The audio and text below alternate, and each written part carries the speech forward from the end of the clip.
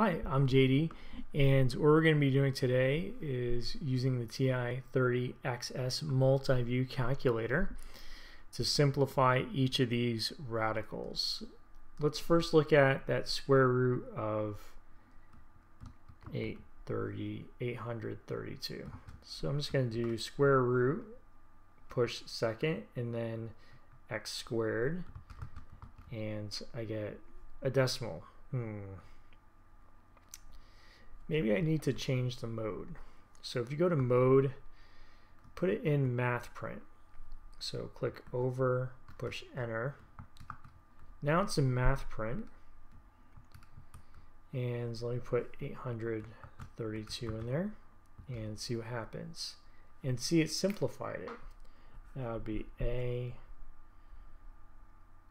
is 8 square root of 13. Now let me type this in. This is a little bigger.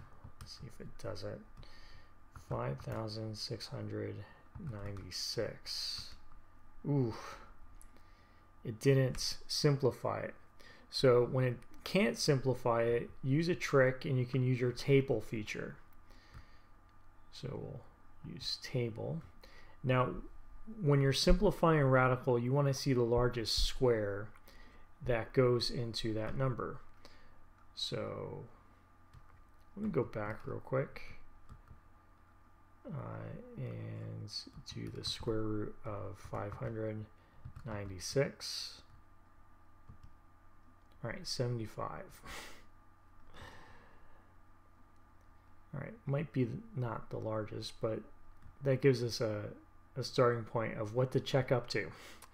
So let's use the table feature. I'm going to type in 5,996, and I want to look for the largest square that goes into that. So I'm going to put divided by x squared.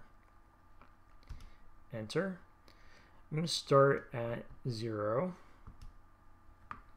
and I'm going to keep it on auto. All right, I get an error. It decreases 4. 8. See, it's 8 and 89. Remember, that's a square, so that would be 64. And 89 is prime. There's not a square that goes into 89. So that looks...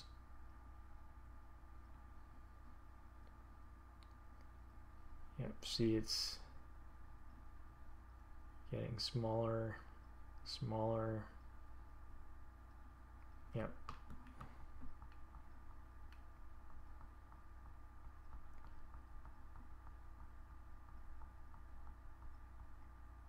All right, so the way that you would do this, it would be b 8 square root of 89.